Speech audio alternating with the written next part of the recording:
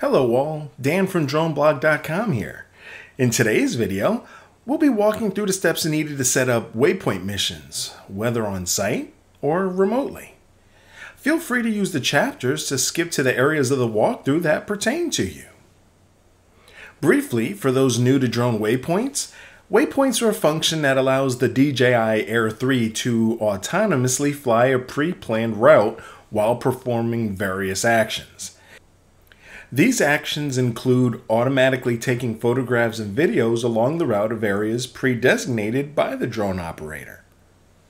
The mission route can be saved and rerun over and over again using the exact same parameters every time. Now, because of this, waypoints are perfect for construction progression photos and videos, before and after shots, seasonal progression photos and videos, day to night, real estate videos, and so much more. Now we'll talk about how to set up and run waypoint missions. First, we'll look at basic waypoint setups. Now the first thing you do is want to be in video mode. While in video mode, fly to the location where you'd like to start your waypoint, and then tap the waypoints icon on the left of your screen. Next, press either the C1 button or the plus symbol to add a waypoint. After adding your first waypoint, you will see it on the mini-map to the left, as well as on the waypoint list. Continue flying around the area, adding as many waypoints as you need. Now, it's advisable to face the direction you would like the drone oriented when flying, although this can actually be changed later, as we'll look at. When you've finished all your waypoints, you'll see the final duration, distance, and waypoint count, this in parentheses, of your mission. Now we'll talk about modifying the waypoints in the current mission. After the waypoint mission has been mapped out, there are a lot of different options to customize each and every waypoint in the mission. To modify a waypoint action, simply click on the waypoint number you'd like to modify and adjust the parameters. The actions for the initial waypoint can be mass applied to all waypoints in the mission if so desired.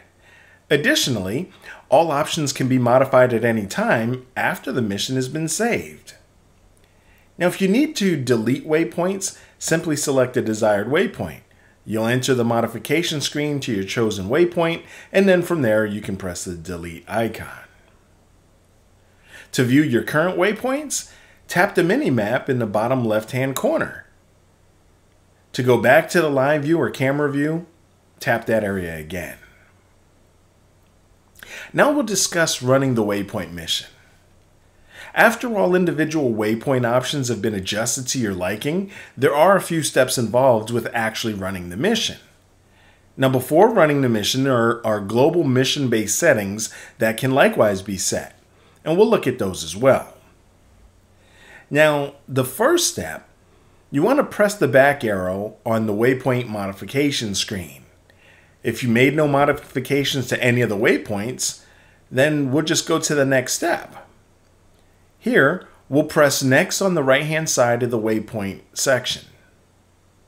You can either press go on this screen or change the final overall flight settings first and then press go. After pressing go, wherever the drone is in the air currently, it will then proceed to the first waypoint, adjust its height, its heading, and the gimbal tilt, and then proceed to run the mission. Any waypoint mission can be saved upon completion. The automatic way of doing so would be by exiting the waypoint function entirely. At this point, upon exit, you'll be prompted to either save the mission and exit, or exit without saving. You can also manually save your waypoint mission. You do this by pressing the save icon, which looks like a sheet of paper. You'll then be brought to the waypoint history screen with your current waypoint mission on the top. Press save. Now, choose between either save, which will save the mission as a generic file name, or save as, which will allow you to save the mission as something recognizable to you. Your newly saved Waypoint mission will now show up with the date the mission was saved. We'll now talk about creating remote Waypoint missions. Now, one of the great things about the Waypoint Mission Planner is that you don't actually have to be at the location where you would like to fly to create waypoints there. Now, for this particular video, I created a mission miles from my home point to test and see if it would work. Now, I created the mission one day, then I drove to the location the mission would run the next day and ran the mission. Now, this could be very useful for those who might need to plan client or commercial missions prior to actually getting on location. Additionally, with the ability to modify waypoints in the mission planner, any height and action adjustments can then be made once on location when you had a chance to survey the actual mission site. Now, here are a few things to know and do prior to setting up waypoints remotely. The Air 3 and the remote controller must be powered on and connected to the internet. This, of course, is needed for the waypoints to use the map feature within the DJI Fly app. And instead of using the C1 button or the plus symbol, you would just simply tap the screen at the designated waypoint location to add the waypoint. Any waypoint can be modified at any time after the mission is saved, even those created remotely. So to remotely create a waypoint mission, while both the Air 3 and a remote controller are on, tap on the area map in the lower left-hand corner of the screen. Here you can expand the area map in the camera view. Then, open the waypoint mode by pressing the waypoint icon. Locate the area on the map you would like to place your first waypoint.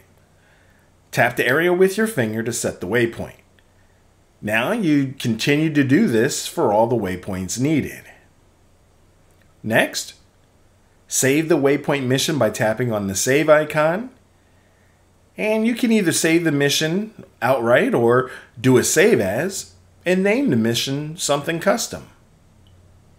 After all this, you can exit the Waypoint Mission Planner. Well, that's all for this video. If you have specific questions about this or our other videos, we'd love for you to join us at dronepilots.com. For more tutorials and reviews, head to droneblog.com.